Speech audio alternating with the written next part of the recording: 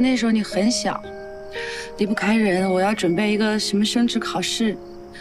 有一天，我就突然醒过来，我发现你掉在那个蚊帐和床中间，你知道吗？就那个兜里，整个人卡在那个兜里，然后头上，我吓坏了，我就抱着你往医院跑。跑的路上，我就在想，怎么会呢？我明明是抱着你的，你怎么会掉到那儿去了呢？那天以后你就病了。我要上班，还要带你去医院，有时候上班也得带着你，晚上就半夜起来要给你喂药啊什么的。反正我也是没出息，没多久我也病了。那个时候我才意识到，妈妈，这不是一个称谓，也不仅仅是说你心里有爱就行了，你需要有这个能力，你需要有这个时间，你需要有这个。可是我那时候把自己的生活过得一团糟。我根本没有办法肩负起另外一个人的生命，所以你就选择了逃避。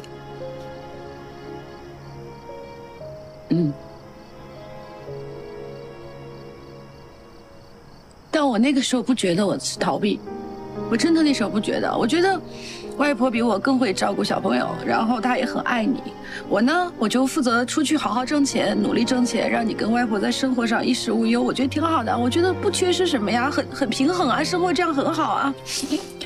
直到有一天，我发现我完全不了解我的女儿。你爱吃什么？你喜欢什么？你的成绩怎么样？你喜欢语文、数学还是科学还是什么？我其实完全不知道。我才发现我错过你的成长了。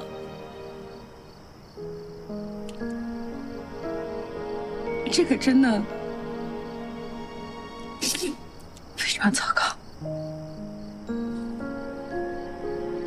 所以有时候我特别崇拜那些可以把家庭、把事业都兼顾得很好，然后还能给自己的孩子指出一条光明大道的妈妈。我觉得她们不仅仅是女人，我觉得是超人，好厉害的。所以我觉得我自己特别差劲。其实你也没有那么差了。所以，你愿不愿意再给我一次机会，去做一个合格的妈妈，甚至跟你做朋友？朋友？就是那种，你心里有什么想法，你都愿意跟我说，我有什么想法也愿意跟你说，然后我们在家里可以很放松、很平等、很舒服的待在一起。看你以后的表现吧。那就从明天开始，好不好？我试着给你做你爱吃的东西。不是妈，其实你表现的方式有很多种，你不一定要挑战自己的弱项啊！不行啊，做饭是最基本的。如果我连做饭都不行，我怎么去做一个合格的妈妈呢？而且我也希望你长大以后也有别人的那种感受，那个词叫什么？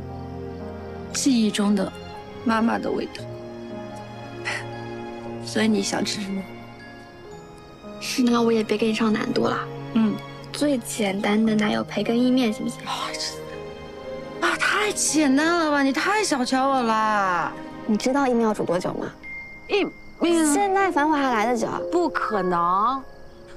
明天，奶油培根意面，跟我回去，想想奶油培根意面要怎么做才好吃。还有，不要生外婆的气了。